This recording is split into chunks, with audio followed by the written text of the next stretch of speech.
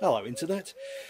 Well, as mentioned in the last Tigra video, I did say one of the last mechanical jobs I've got to do is the back brakes. So that's what I'm going to do today. It was supposed to be sunny, but there's a lot of clouds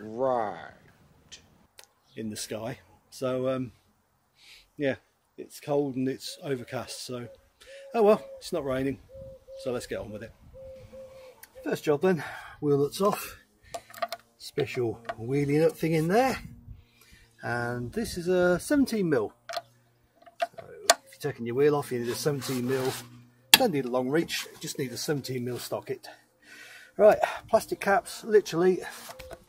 Yeah, I'm going to say literally because these aren't easy to get off. You have got a tool for these. Comes in the original toolkit, but I haven't got that, a little plastic gripper thing, but you can pull them out by hand and then your bolts behind there. Right, let's get them off. Actually, long nose pliers works better. So the easiest way to jack it up is at the back end here. It's a weird arrangement. It's a floating axle, so it's not independent all the way across. So the easiest way to do it is jack up somewhere around that point there, nice and solid. But of course, if you're going to do that, remember your handbrake binds the back wheels. Yeah, I know some of you are going, yeah, I know this, but some people don't. So there. But yeah, chock up your front wheels and put it in gear as well. But do remember to take it out of gear before you try and start it up. Right, waffle over. Let's get jacking. Jack, jack, jack, jack, jack, jack, jack. Whizzy, whizzy, let's get busy. Yeah. Okay, so as the fronts, it's a bit crusty in here, but to be honest, it's all surface rust, again, where it's been standing. So that'll rub off, not a problem. Everything is, as you can see, rock solid. It's just, yeah, literally it's just been standing, and that's what's done it. Right, let's get on with this. So as before, the disc isn't that bad, it just looks a lot worse than what it is. It's crusty, and that's just where it's been standing over the last couple of days because it's rained constantly. But yeah, everything is, well, it's okay. Handbrake seems to work all okay. What we're going to do first of all though, give it a few love taps. Oh, yeah, say that again. Give it a few love taps, just to loosen things off a bit. And we're going to drop the caliper off, make sure everything's all okay, no wheel bearing issues, anything crazy like that, and then put new pads in.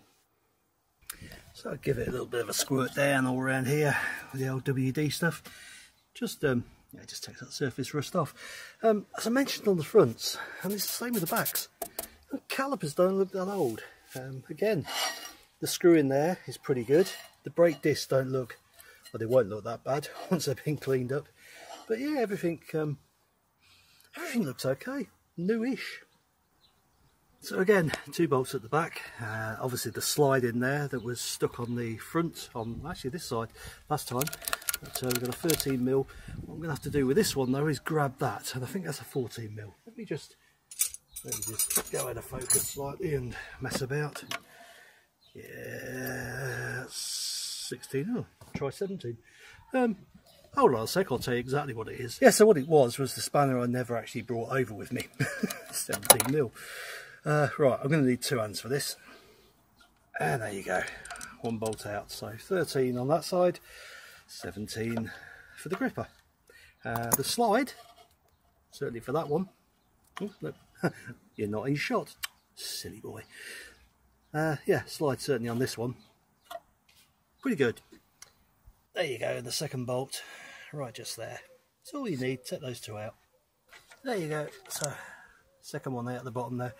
Now, the reason I tapped this first of all with a hammer, and don't worry, you won't break it, is because these have manual adjusters and they don't go back automatically.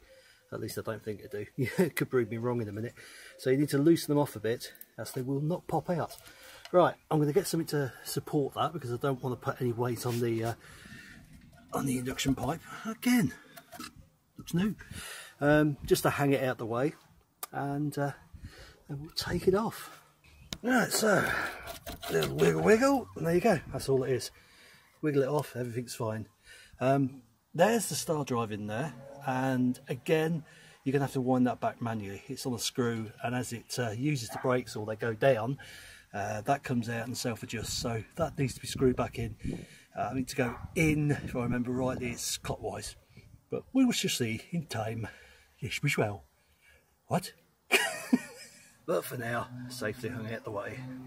So you can see what I was saying about the pads being in a long time and there's not much meat left on them. Yeah, they're well past their sell-by date. But everything else looks pretty good. Again, you've got a stainless steel holder on the bottom there. And yeah, the sliders on this side anyway, pretty good.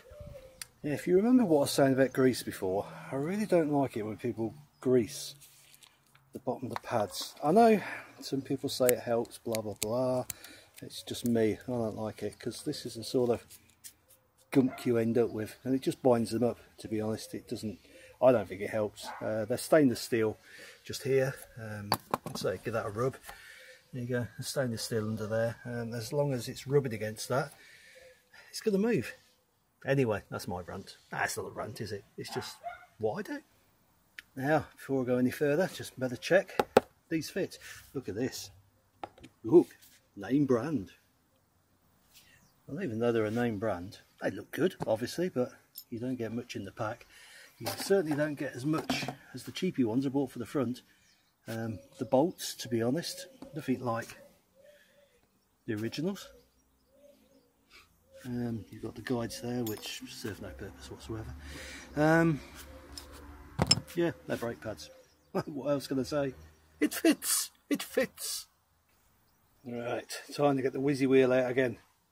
There you go, things have had a bit of a clean up. Even the brake caliper again doesn't look that bad. Right, I need to now get that piston wound back in again. Bear with. And out comes my trusty old caliper tool again. There you go, it's got 2 pins there, which should fit into a slot somewhere on there. It's a little bit bigger than what I need, but we'll make it work. I think it's for an Audi. I think it's for an old Audi 80. But it's worked well for everything I've done. Right, let's get this wound in. There you go, it kind of fits. Right, I'd like to show you this, but I can't. Basically, it's just winding it back in again.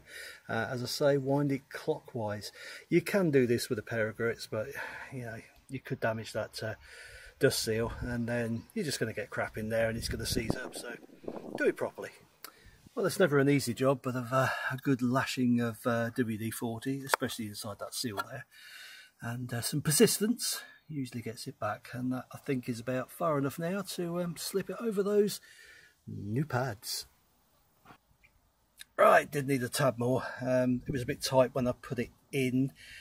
You want there to be a little bit of free play on there, because what happens in time is that will self-adjust again back to where it needs to be. If you put it in too tight, you're going to wear your pads down prematurely, so you don't want to do that.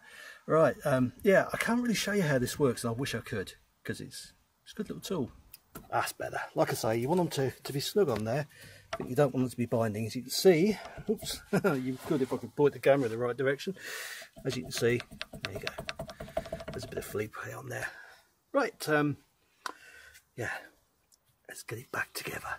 Yeah, I think I'm going to use some thread locker and the old bolts as well. Nothing wrong with the old bolts. I don't like the new ones. They look really cheap and nasty to me. Bit of the thread lock. Twisty twisty. And then the point where you need 2 hands. So one thing I found out purely by accident, and I've never seen this before, when you put the brake pads in, that peg on the back there has to fit into one of these slots. I guess it kind of makes sense because it stops that turning and messing up the adjustment system. But yeah, I tried to put it in and it was that was there and it wouldn't let me put it in. So yeah, when you're putting these back, if they don't fit, you need a gap for that. Very bizarre. Yeah, that kind of caught me out a little bit. It kind of makes sense, but yeah, still caught me out. Right, so there you go. That's back on again. Sounds lovely, doesn't it? Again, the caliper has got some play in it. It turns around nice and freely. Let's operate the handbrake. Let's see if I can do this. Hey, just trap you down there. There you go. So the handbrake works fine as well. Right, bolt this back together and let's get on the other side. It's amazing what you find when you start digging around. This happened on the Weiss car, exactly the same place, exactly the same bracket. Yeah, I've just made a new bracket for the exhaust hanger because basically it rotted away, made the exhaust a little bit more secure. So I'm just looking around. Right, yeah, it's looking a lot better now. A little bit of fettling, a little bit of bending, and it'll be spot on. Excellent. There you go, another job done. And the wheels back on again. There you go. All right, let's get her on the ground, get her torqued up. And time to rinse and repeat. Same sort of story here. A lot of surface rust, but nothing to worry about. Right, let's get this done. Now and again, the bolts come out pretty easy. Oh, it's even that new coil springs on the back. Look at that. Yep, so there you go. Little wiggle, and it comes out. Perfect. Right, again, need to put that slide back in, change the pads, do the usual stuff. Nice to see this side as well. The sliders are all good. Excellent. Now the question is, can I get you in a position where you can see how the tool works? Let me try. Right, there you go. Ooh. See what's happening? As I move the top pin around, it's twisting it and it's pushing it in. How good's that? Look, makes nice, light, easy work of it. Just take your time and it'll go. And there you go, backed off very easily. There you go, cleaned up. No real lips to speak of. Again, if they were rubbish, I'd change them, but they're not that old. Also remembering that, yeah, we need that in place to go around the pad. This caliper don't fit. We're learning. We're learning. There you go, slightly straight in that time. That's easy when you know how. There you go, one bolt in there, like so. Get in there, and a bit of Loctite, and the other one on the top. Tighten them up. There you go, all in, all bolted up. Nice and free at the moment, but obviously won't be once we get it adjusted. Right, a little bit of future proofing. I wasn't too happy with that mating point there. It's got some surface rust, so we'll give that a little bit of underseal just to give it a bit of longevity. That's only the worst bit I saw, really. I can see all these bungs at some point have had cavity wax put in them, and that's why obviously this is so solid. It is full of cavity wax. So whoever's going to get this car in the future, well, they're going to get a good one, I think. There you go, some of the good stuff. Keep the rust at bay. And there you go, ladies and gentlemen, all done. Back on the ground again. Not too big a job, wasn't too much of a pain in the backside, which is good. The only pain in the backside bit now is, yeah, tidying up. What a mess. Well, that's it, ladies and gentlemen. Back on the ground, all the little jobs done. Just needs a bit of a clean up now. And a few sunny days would be nice, so we can have some, shut up, blooming birds. Yeah, a few sunny days so we can have some fun. And then she's gone, and I'll be on the look for the next project car. It's been fun, this one. It's been a damn challenge, I can assure you of that. But it's been fun, and it's not a bad little car now. Yeah, it's I forgot how much fun these little things are. But yeah, the Weiss one, we got rid of that, my God, must have been about almost 10 years ago now. She loved it.